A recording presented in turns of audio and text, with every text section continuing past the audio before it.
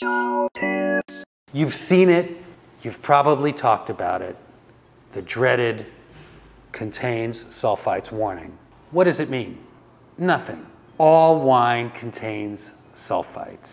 Sulfites mean sulfur, a naturally occurring process of fermentation. Now, it's true, sulfur has been added to wine for a couple of thousand years as a preservative to keep the wine whole and to prevent it from oxidizing. A lot of people say, I get a headache. It must be the sulfites.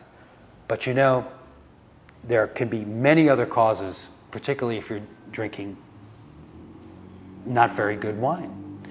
In fact, wine is one of the few products that doesn't have to list everything that's inside of it.